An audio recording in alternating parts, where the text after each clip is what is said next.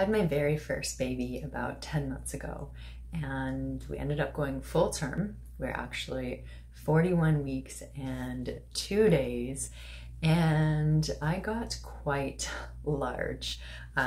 Baby was all out at the front, so it was all tummy, very big tummy. I ended up having a big baby. He was 9'1", and I was noticing when I was going through my pregnancy that I didn't get any stretch marks that I could see right away. I didn't have stretch marks when my belly was stretched to the extreme.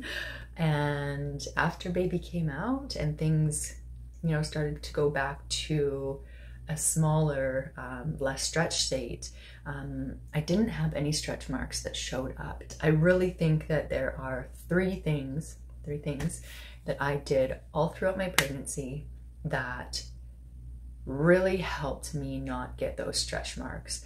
And I'm not saying this is 100% science, but I really do think that these things that I'm going to share with you today helped in a massive, massive way. So that's why I want to share them with you.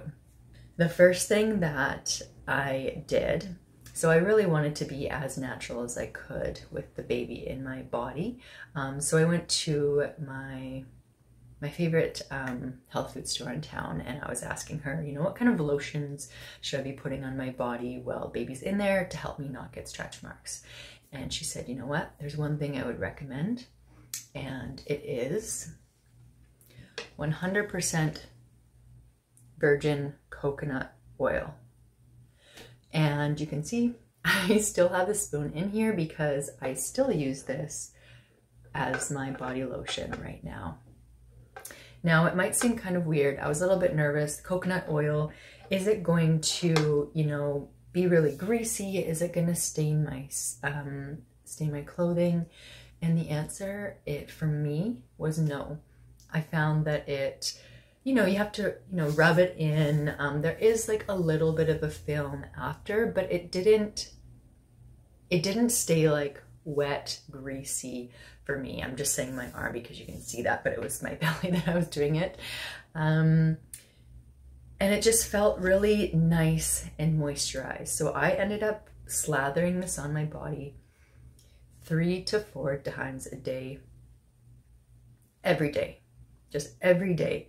Didn't miss a day, 3 to 4 times, pretty much throughout my whole pregnancy. You know, as soon as my baby belly started to grow, I started to put it on there. So like I said, I would just, you know, use the spoon, scoop it out, put it onto my hand.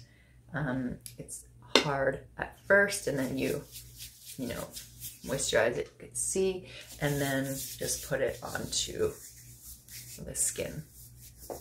So that was the first thing, and I think that was a massive thing. I still really like to use this instead of the lotion. I find that it works really well, it smells good, and I just like that it's just one ingredient.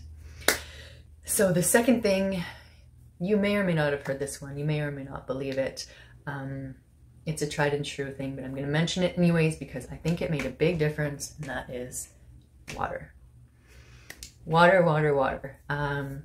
You know, recommended for numerous reasons, whether or not you are pregnant. I found that I was really thirsty during pregnancy. I was getting really hot anyways, so I would really aim to have about 4 liters a day of water while I was pregnant.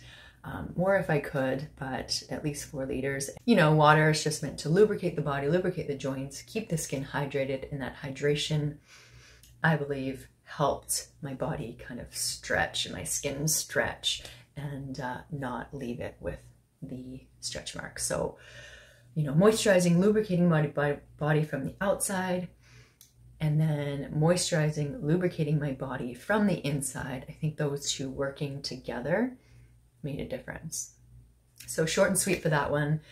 And the third thing, I've been saving this one for last because I really, really think that this one also made a very big difference. I don't know if you've been pregnant before. I don't know if this is your first, second, third, fourth, fifth, sixth baby. But when I found when my tummy was growing, when my baby was growing, when my skin was stretching, my stomach was so itchy to just so itchy. Just wanted to just like scratch it and like scratch and just, you know, just something to alleviate that kind of pulling. And it was the very first stop that I'd mentioned to you before, where I went to that health food store and I talked to the person there.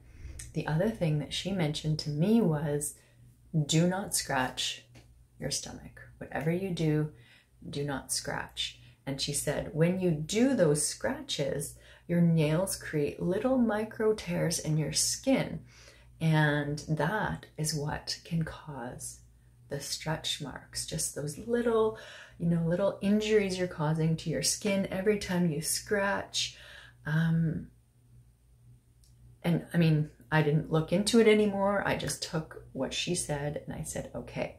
So what I did do, instead of scratching with my nails, I kept it palms. So no nails. So in those moments where my skin was so itchy, I would grab the coconut oil if I could, if it was available to me, if not, and I would just use my fingertips and kind of, you know, scratch that area that way without getting into the nails. You know, move the skin, use the fingertips, give it that kind of like, hello, I'm there, I feel you, let me help alleviate you skin, but not using the nails. And I was very diligent with that, very cautious. There were a couple of times that, because like I mentioned, I have long nails, you know, I accidentally scratched my belly, or I was lifting up my dog and my dog's nail scratched my belly, and I was like, no! And it did create this big red line because the skin was stretched. So what I did in that moment, which is, this is a side thought, is apply some arnica cream. It's not cream, arnica gel, and it seemed to help. So I'll show you my my postpartum.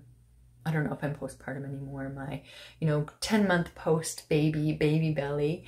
So you can see that I really do believe that these things helped me, and I really hope that they help you. So if you found this video helpful, please give it a thumbs up. If you'd like to come along for some more videos, please hit subscribe, and I truly hope that this helps you, and I truly hope that you enjoy your pregnancy and everything goes well, and all the best with new babe. So without further ado, let me get up here for you.